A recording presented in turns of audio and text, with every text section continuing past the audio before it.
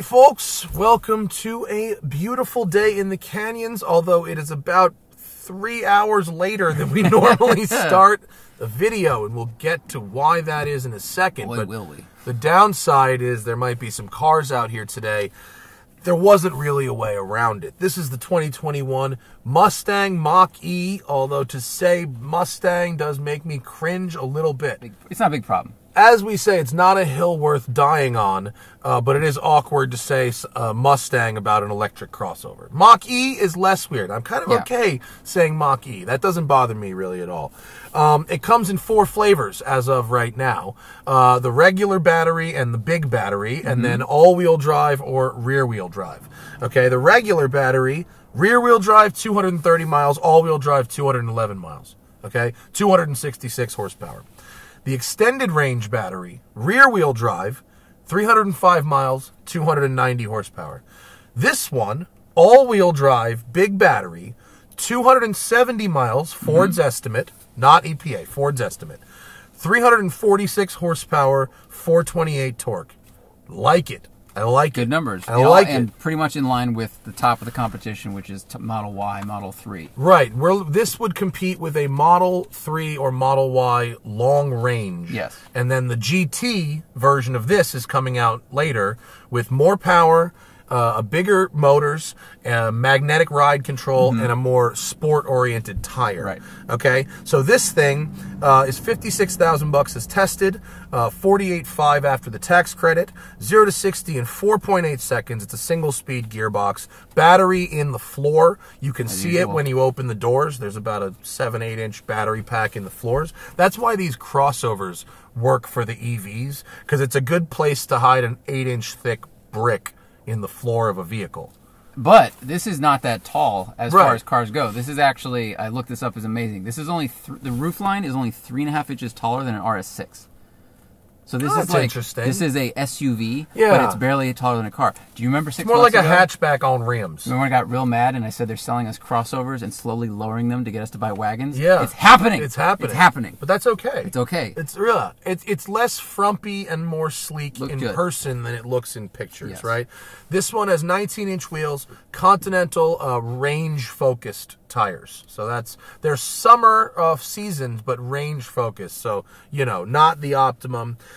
This one has a fast charging capability, the DC fast charging, and Ford says with the fastest possible charge, which is a 150, you get a 10 to 80% charge in 38 minutes. We don't love the public charging network. Can we talk about that at the end? Let's go drive. Let's go for a drive. So, single speed, all-wheel drive. Let's hit it. Guys, when we're out in the mountains filming, there is like nothing to eat out here. And we're out here for hours sometimes. We rely on bars. And that's why Built Bar is sponsoring this episode. Their bars come in all different flavors, salted caramel, cookies and cream. This one is apple almond crisp. And I literally haven't tried it once yet, but it looks delicious. And I'm going to try it live on this ad. And I'm not a very good liar, so if this isn't delicious, you're probably going to know. Oh, that's nice. That's really good. Yeah, apple pie, like some kind of marshmallowy things happening. Good chocolate. It doesn't taste like protein powder, but there's a bunch of protein in it. That is really good. That's really nice. Hit the link in the description, guys. These are actually really delicious. I'm going to live off these for like the next month while we're filming. How exciting is that? Guys, hit the link in the description and use code TST at checkout. Special TST discount on these Built Bars. They're delicious, they're nutritious, and they're going to keep me going as we finish this Mach-E shoot. Look at that. That's nice. I actually like it. That's really good. I'm surprised. I don't normally like protein bars. Normally they're like chalky. You know, you can taste that they took a candy bar and then basically just poured protein powder into the mixture. You can like taste protein powder. But it definitely tastes more like candy than health food. Code TST. Get these.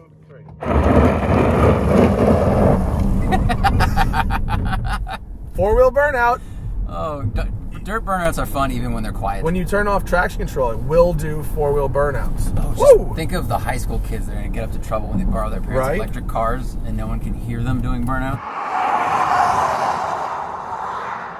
Well, that's interesting. You are much more likely to drive like a total dickbag if you're going to do it in silence, for sure.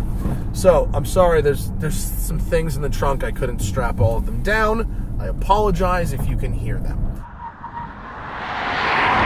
This thing has 3 drive modes: engage, whisper, and unbridled. We're in unbridled mode right now. And as you can see, you know, to say 0 to 60 in 4.8 is a little bit not totally descriptive of how quick the car feels. And that's because, unlike a Tesla, this doesn't have some crazy dragster launch mode, right? It pretty much just flows the juice. The in-pace acceleration is pretty good. See, there's your tile squeal, right? When it's got a good platform, low center of gravity, right? Oh boy, things. See, the handling is good because things are flopping about. I mean, it seems like it corners quite well. Right. It seems lighter than it actually is. What does this thing weigh again? It's like 5,000 pounds Yeah. all-wheel drive. So the steering is very RC car. Like, not a lot of directness, or excuse me, not a lot of feedback, but it is very sharp and direct, right? Weak point number 1 of the handling, tires. Weak point number 2, shocks. Both will be addressed in the GT version. Well, what do you not like about the shocks? Because my time in this car, like, I found it to be comfortable, quiet on the highway. It doesn't have a ton of body roll here in the corners, so... Right. So that's when I say weak point, what I mean is they're comfort-oriented. It's lovely on the street. Like, woof. And the handling is not pretty terrible. good, right? That's pretty what good. I'm sitting here, and this thing it's not wallowing over. It's not touching door handles. Like, a Miata leans far more than this. There's a lot of cars that lean a lot more than this. You can toggle the one pedal driving on or off. I'm on the one pedal right now, which I like, although you have to get used to how you use the brake pedal, right? When you're on the one pedal, you can sort of still dial up your regen by brushing the brake. So when you lift, you get your regen, right? But if I brush the brake, I get a little more regen. And then before you dip before into brake you get into the actual brake pads. And so you have to reprogram your body a little bit to use that feature. I gave it to Hannah to drive. She loved it, but she immediately wanted one pedal turned off and wanted it to just be more like a normal car. And she was happy with that. And so you can toggle. Is that because she wasn't used to it? You know, I mean, it is interesting. This is pretty impressive. It's like... I have traction control turned off right now. So when you turn it off, I mean, it's off. I mean, it's all-wheel drive and your center of gravity's low, but it's off. It's not, they're not messing around. That's off. So let me just slow down and gather thoughts for a second while we cruise. I've had this thing for 6 days. I took it on a little road trip to test the range. I did without even trying. That's a separate video. Maybe I shouldn't give it away. Maybe we should bleep that out. How many miles I went without trying. You gotta watch the range video to get that Watch number. the range video. And we're gonna go this way. And it's very practical. It feels very well made, especially for a pre-production car. It looks really well made. I mean, the tolerances, the stitching, like the materials they selected in here, I'm really impressed with. I think the design is beautiful, really. Yeah. It's like, reminds me of an i3, but it looks more modern because the i3 screens nowadays look so old. It's a really good job. It drives like a lot like a Tesla drives. Like a lot like a Model 3, a lot like a Model Y. The sensations and all that stuff is pretty much the same. Where it is different is they don't lie to you and say that it will drive itself now or ever. They don't do that. It doesn't fart. Some people having a car that doesn't fart, I mean, it might be a deal breaker. That's a big deal. It definitely could be a deal breaker. I know that there are certain people who said, I will never buy a car that isn't a meme again. Right, I mean, farting seems like a part of American culture. It is. We'll flip around. How about turning radius? I like this. Got some ground clearance. You can just flip around. Turning radius is not mind-blowing, but still pretty good. Pretty good. Still pretty good.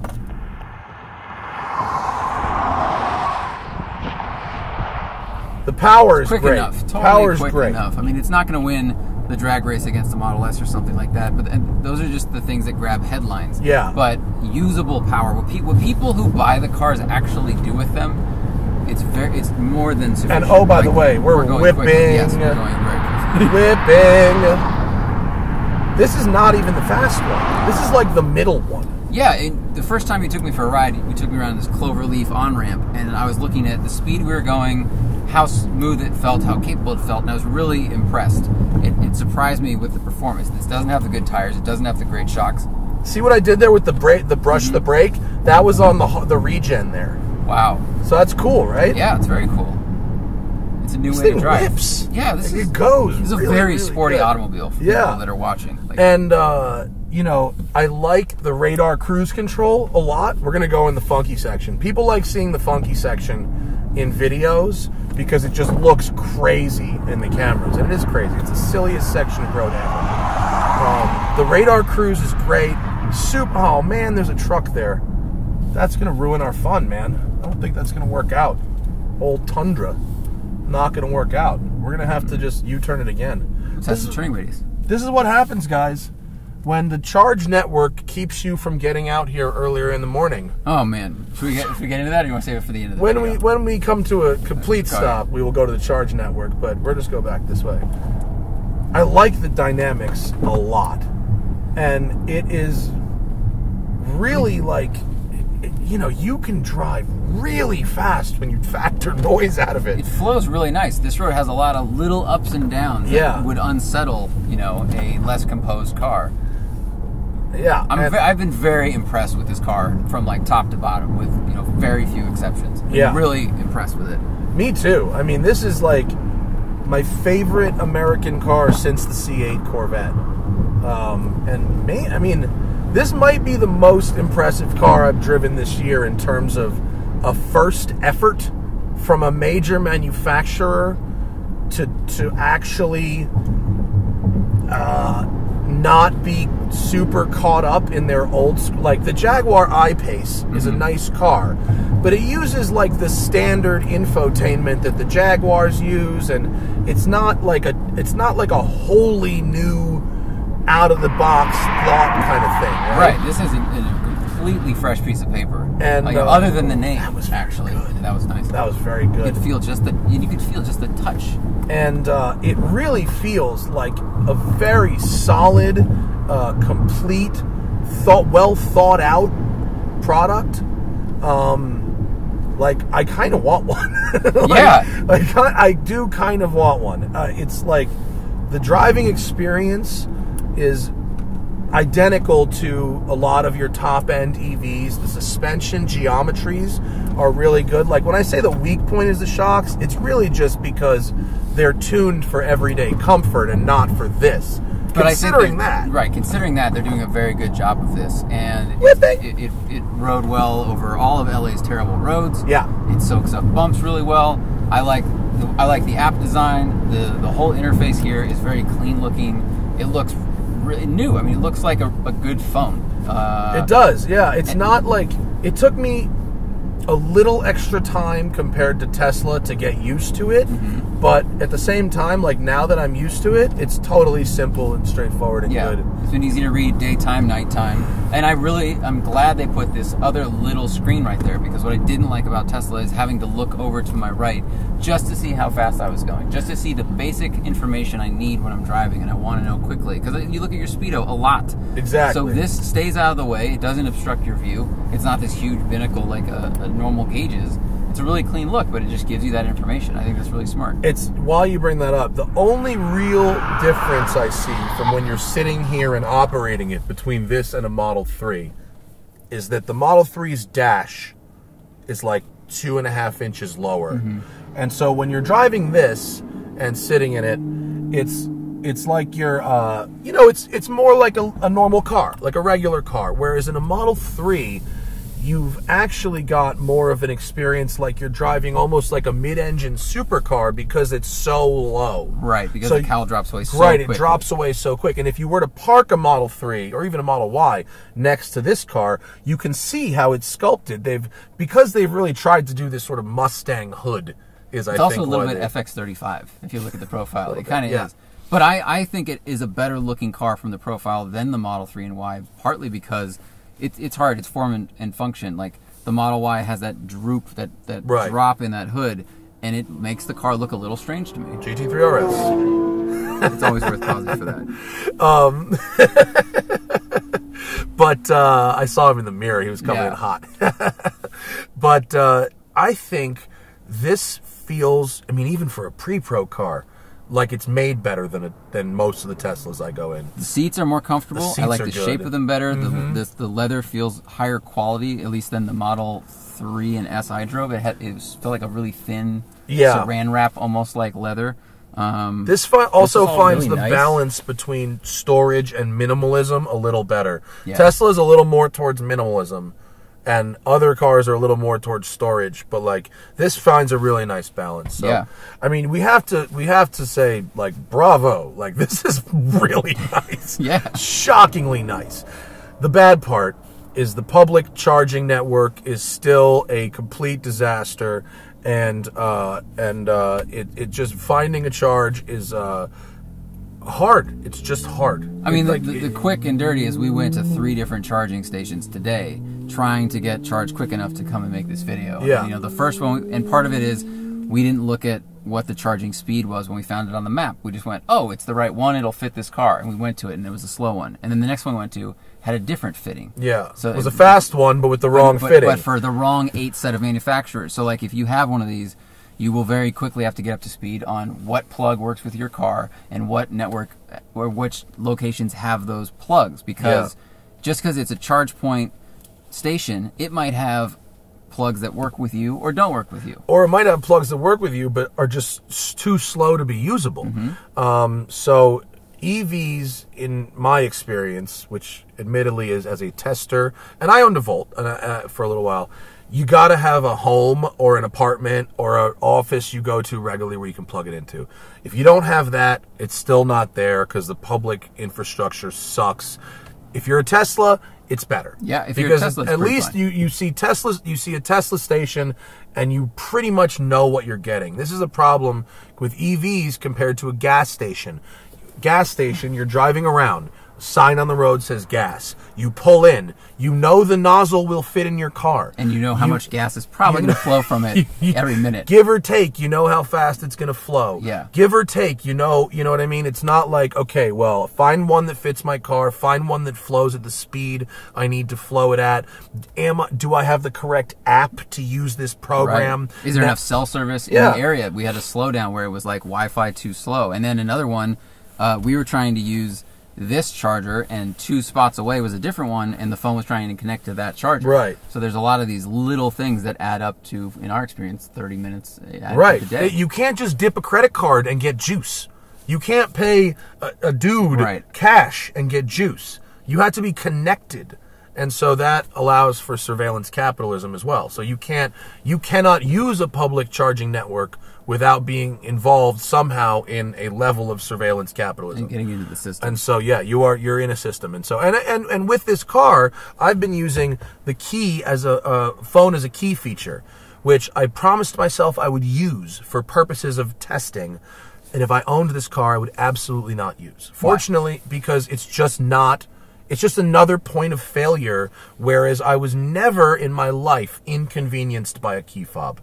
That was not... First, a turnkey was not an inconvenience, and then a fob was not an inconvenience. This to me is a system where the technology has gone too far. And it's now because the phone is a point of failure, and not just the phone itself, but the phone's data, cellular or Wi-Fi connection is a point of failure. True. Whereas carrying a fob, which Ford gives you with the Mach-E, you get a regular fob too, is not at all an inconvenience to me. I agree. I agree with you. So, overall, staggeringly good product. I mean, really good. Yeah. Couple little things to work out, some of which have nothing to do with the car itself. The charging network, right? The phone as a key system is a pervasive thing. It's not just this car. I've had similar kind of issues in Teslas and other things with phone as a key system. Right. I just don't love that system. And the car specific stuff, this kind of lands in terms of size and price it's right in the middle. It's cheaper than the Audi. It's also a little bit shorter, but it has more interior volume. They all landed within like an inch or two of each other, and this actually has more rear seat room than almost all of the competition. The back seat is good in this. The back seat's very good. This is a really good car. It's a good car. They've really found the sweet spot in terms of wheelbase, length, all of those things. Yeah. And I think it looks really good. I think it's very good looking. Me too. So thank you to Ford for letting us have a go for a week and not just for like a day or something. I think having that week did make a big difference to really get to know the car. Thank you to you for sitting through a long video if you've made it this far. Thank you to Bremont, our new watch sponsor. Zach and I are going to be, you guys talk about watches on the comments a lot, what watches we're wearing, and Zach and I have a Bremont ambassadorship for 2021. So you're going to see me rocking the World Time and Zach rocking his GMT Chrono. So check out Bremont, and we'll see you later. Bye. And remember, always fight your tickets. Use code TST10 on the Off the Record app available in the Android and iOS store, or go to offtherecord.com/TST.